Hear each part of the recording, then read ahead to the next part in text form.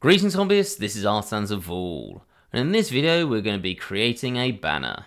So the idea of this is that these techniques can be used to create any loose hanging fabric or flag, but we're going to be doing this using some simple sculpting technique as opposed to using anything like the physics that's included in Blender. Now if you do want to do this using physics, then there is a video on that. I'll put a link in the description so you can check that out.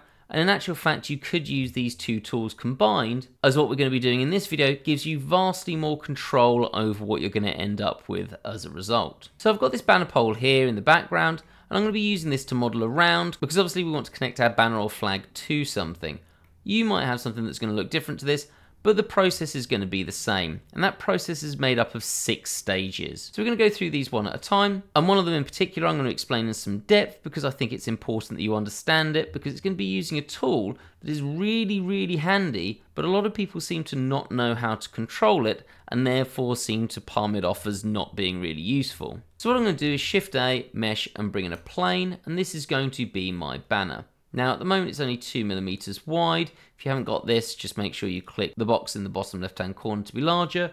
And I know I want mine to be about 30mm wide, and then I want it to be 50 in the Z axis. So I'm just going to R and then X and then 90 and then Control and A and apply the rotation. Then I'm going to scale this. So I'm going to come into my item menu up here and then go to Z, and I want to increase this to 50. And then because I've increased this, it's messed up the scale, so I'm going to Control and A and apply the scale.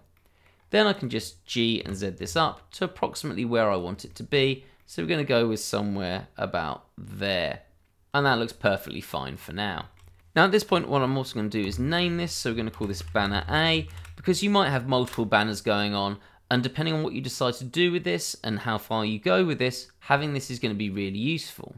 Now I'm actually going to G and X this to the side, and then Shift and D, and then X a copy back. And that's going to be so that I have a blank copy of this banner at this point. And there are reasons for this that we'll talk about at the end. But for now, I'm just going to hide this. I don't really need it.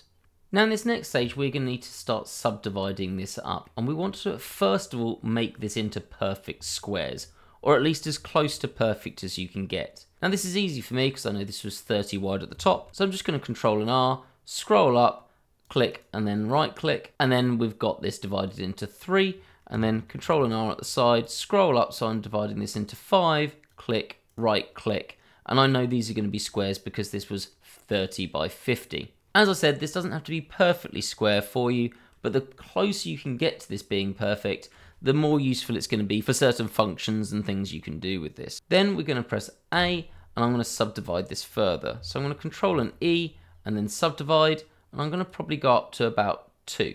Now importantly, I've not subdivided this too much, and this is going to be really important for a control on the sculpting tool that we're going to use. So what I'm going to do is Shift and D, X, and bring that across, and then we'll go into edge mode, and I'm going to Control and E, and I'm going to subdivide this one more time. Then I'm going to do exactly the same thing, Shift and D, X, and then go into edge mode, Control and E, and then subdivide this again. So we've now got 3 levels of subdivision that's going to help demonstrate the point that I'm trying to make. Because the tool we're going to use is the cloth sculpting tool, and a lot of people seem to avoid this, and I think it's mostly because they don't understand why it's not working for them. So let's go into our next stage of sculpting the major folds, and we can start to understand this brush.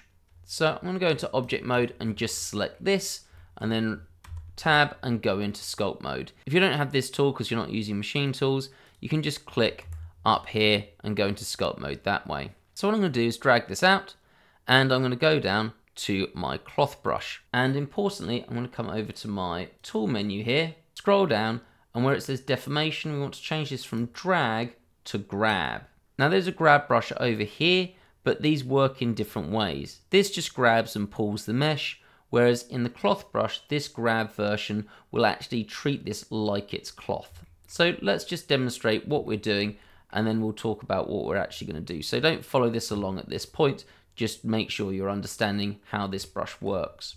So the major controls that we've got is if we press F, we can change the size of our brush, and that's going to control how much of the mesh is being affected. So I want it somewhere quite large at this point. Our next 2 controls are going to be the density of the mesh that we're going onto, effectively how small those squares are. And then the final is how far we pull down. So if I just click here and then drag, you can see that we're starting to fold up our object. Now I'm not going to worry about the fact that the pole is showing through. I can always get rid of that later, but you can see that we end up with some rather large folds in our mesh. And we're getting that because these squares are quite large. It creates large width folds. Now if I just come onto this one and Alt and Q, we'll move on to sculpting this object. And if I do exactly the same thing, I haven't changed any of my brush settings and drag down, you can see that we get a lot smaller folds because the squares are smaller. So the width of each fold is smaller. And then if I do the same thing here, we're going to end up with really small wrinkles and folds. Now what this means is the size of the mesh that we're sculpting onto plays a really important role in the width of our folds. Now if I go into object mode and just select those and press Ctrl and 3 so we can smooth this out, you can see that while it looks pixelated at the point where we're doing this, we can very quickly change that and it's going to look really nice. But the size of the different folds you've got are going to be completely different. And that's where I think a lot of people go wrong. They have this really highly subdivided mesh, maybe even more so than this, and it starts creating these really, really tiny wrinkles, and that's not the effect they want. So what I'm going to do is just undo all of that, delete these two objects out, and we're going to start with our larger squares, and then gradually we're going to get finer and finer on the squares so that we start doing our large folds and then we start doing the smaller folds within that. Now before I do that, it's going to be really important if I come to sculpt mode to make sure that this top bit, which is going to be attached to my pole, doesn't move, because this is where I want to keep it well attached, so it shouldn't be dragged down. So I'm going to scroll down to my mask brush. I'm going to put this strength up to 1 because we want everything to be fully masked, and I'm just going to make sure I mask this top edge. In fact, my brush is probably a little bit big for this, but that's fine. So let's just F to bring that down. We'll do the same thing over there as well. And if I want to get rid of any of my masking, I can just hold down Control and click, and then it will just get rid of those at that point. So we're going to go something there, should be fine. Then I can come back into my cloth brush. That's F to make this larger, and then I'm going to bring down these folds. So let's go somewhere like there. And I want this bit dragged out so it's being caught in the wind. And let's make sure it's not going through the flagpole at any point. So something like this. There we go. I think that's what I want. So we've got these nice large fold shapes that we're going to be able to manipulate a little bit more in a second. Now, importantly, the cloth brush is going to keep this all squared off. And what I mean by that is these squares remain relatively square in shape, which is quite important if you're going to be doing things like adding additional objects on top of this. Whereas if I use the standard grab brush and start selecting this, you'll notice I can stretch these out to the point where they're really elongated. Whereas the cloth brush won't ever let me do that. It will just tighten it and then won't let me go any further. It will drag everything else with it. Let's undo those. So this is really important that we have this level of control. Okay, now at this point we want to change the size of the folds that we're sculpting. I want to get a little bit smaller.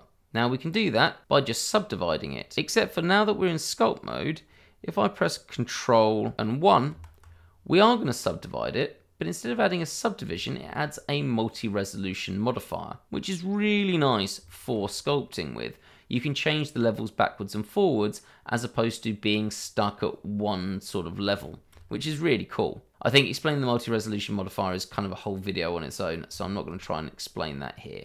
But you can see these large folds look really nice. They look really interesting, but we've been able to control them more than we would do using physics. The only issue is we've got these curved off edges that we definitely don't want. So what I'm going to do is come into edge mode, and then I'm just going to select these edges around the outside using Alt, Shift and clicking, and I'm going to press Shift and E and drag to the side, and that's going to put on, if I click off, this line. Mine's purple. I'm not sure if yours will be purple. I can't remember if I changed that, but that is an edge crease. And if I just select those edges again and go into item, you can see we've got a mean crease here of 1, and what that means is when I go back into sculpt mode, it has nicely controlled the points of these corners. Now at this point, I think I want to add some more finer folds. And if I just scale my brush down a bit, because we've made this a little finer, we can now add in finer folds. So if I click here and drag down, it will start doing smaller folds. In fact, I think I want to go further. So I'm going to press Ctrl and 2 and then do the same thing. And you can see these folds are much finer. Also note that as you scroll around, you sort of see the level before, so you can get an idea of both.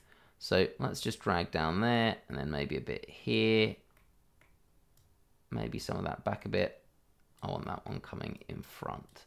So I can control this really nicely and put all my folds where I want them to be. And any bits here, for example, I think there might be some small folds here. I can put those in place by just dragging everything across. So we're getting these smaller, more defined folds. Let's just do something there as well. And once again, if I really wanted to, I could go up. So let's Ctrl and 3 or Ctrl 4. And we can see where we're getting these small folds coming in. And I could come in and add some really, really fine ones somewhere like there and then there, where it's connecting to the point where it's being held in place by the parts that will connect to the banner pole. And we get those really small folds there. In fact, what I think I'm going to do is actually go to the next stage of connecting our flag to the pole. So what we're going to do is go back into object mode and let's start placing this. Let's just up our view level to 4 so it's the same. You'll notice that you can keep this really low, which is very nice because you can just see the basics of what you've got, or scroll it up to that high level of detail that we had brought in earlier with the higher folds. So this level view is really, really handy. So let's have a look at where we are. I think this needs to G and then come to about there. Look at that. We can sort out where it's going through the pole in a second. So let's go with about there at this point. Yeah, I think that will do. And then I'm going to go into edge mode and we're going to connect this to our pole. So what I'm going to do is select those edges that are here.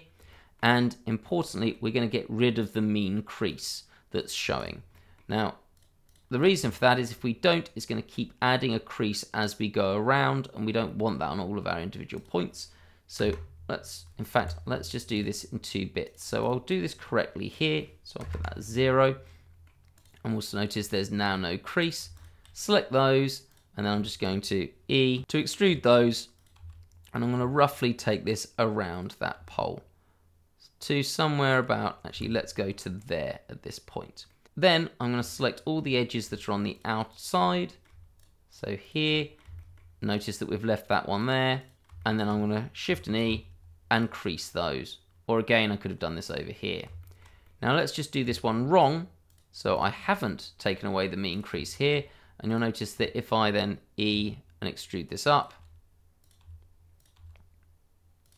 that we end up with these creased edges all the way along, which is really tedious. I mean, we can just select them all and then bring that mean crease down to 0. It just takes a little bit longer, so up to you which way you go. Neither one causes a huge problem. So let's just select those, Shift and E, and drag that. And we can go into object mode, and we can see we've got this going on. So now I can come in, and I'm just going to get rid of my mask. So let's Alt and M, which will unmask everything. And if I want to, we could add in our final few folds just on this edge. In fact, let's bring this down a few levels so that those folds aren't too large. There we go. And back up to 4. And I think you'll agree that's looking pretty nice in terms of our detailing. Final thing, I'm actually going to come down again 2 levels and then just drag that out so that it's not touching our pole, and then same there. Then at this point we can start coming in and use some actual sculpting. So for this I'm just going to be using a tablet from Huion. It's the Canvas 22 Pro. Really, really nice. It's my Christmas gift to myself because I really want to learn sculpting in this year. It's sort of one of my New Year's resolutions. But you could do this without it. And we're just going to use some of these standard brushes to come in and maybe have a look at some of these areas where we like the folds, but we might want to change them. For example, that I think I could do with smoothing out. I don't like those little wrinkles. Let's have a look at these. That one, I'm not so sure about the wrinkle being that large. And then maybe some of these I can define a little bit more. I'd quite like this wrinkle sort of to extend up here. So I'm going to use the draw brush. Let's change the brush size on that to be much smaller. And then we can come in and have a look and then maybe change that over here as well and have that going up to there. In fact, maybe that's a little bit too far. Let's go somewhere to about there. And then we can do the similar thing over here. Let's again make that brush size really small and just continue that one up and maybe add this one, which is going to flow into this down there. And then it's just a matter of going around and seeing what you want to change. Let's have that come in and go up there. I'm just going to smooth that out a little bit as well.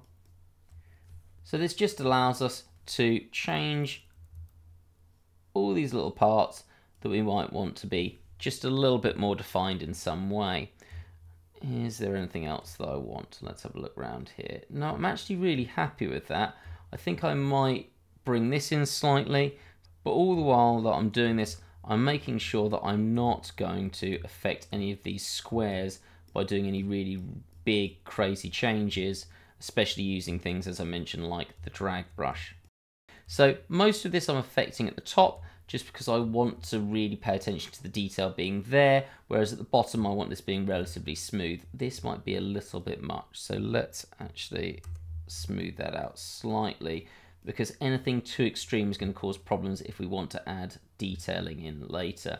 Somewhere around there looks about good. Cool, I think that's pretty much about right. Let's just go to there. And then all I'm going to do is just potentially smooth out some of this, and then we can use the grab brush just lightly to bring these just slightly outside of our pole so that we can add some thickness to these when we need to. That looks about right. Yep, I think that's okay. And then same thing over here. Cool, yeah. So I'm pretty happy with that. This could do with coming a little bit further away, and so could this. So there we go, we've got the basics of our banner, and as I said, I've not really done much here. Pretty much the cloth brush has done this all for us. It's just a matter of accentuating what we want to accentuate. Yeah, I think we'll leave that there. So hopefully my head didn't get in the way too much there. I actually ordered something better to hold my camera because I really do want to show some more sculpting on the channel. It's, as I said, something that I really want to try and improve upon. Finally, when you're happy with your banner, we just need to go on to the final stage, and that is to add some thickness, or at least if you want to 3D print it, that's going to be a good idea. So we're going to go back into object mode, and all we're going to do, let's minimize that, is add in a solidify modifier. Up that to whatever you want the thickness to be. I'm going to go for about 1mm, and then we can just have a look at this. Now, I've got mine going around here, which I'm perfectly happy with. If you want to take it further, so you want to have this wrapped all the way around, you could do, all you need to do is go into edge mode and just extrude those out a little bit further. So there we go, that is our banner. We can still come in and modify this. For example, I could up this to 5. And you can see we've got a really nice level of detail on this. Some really interesting folds, and it's going to print really nicely, and a slight little bit of overlap here with our banner pole, which is actually really good because it means that you're going to have some additional rigidity for this, what would be otherwise a relatively thin pole. Now the final thing that I'm going to mention is the banner that we left here, the original. So what did I leave that? Well, that's actually going to be something that I'm going to use in a tutorial next week, where we're going to take our banner and we're going to add a load of detail on it. For example, this icon which you made in a previous video, text, and this outlining here. And this is really, really easy to do. So if you are interested in that and you aren't subscribed, hit that subscribe button so you know when this comes out. And if you really can't wait, over on the Patreon for $3 you get these videos a week ahead of time, which means that detailing video is already available and you help support the channel and get other great perks as well. Have a great day, guys.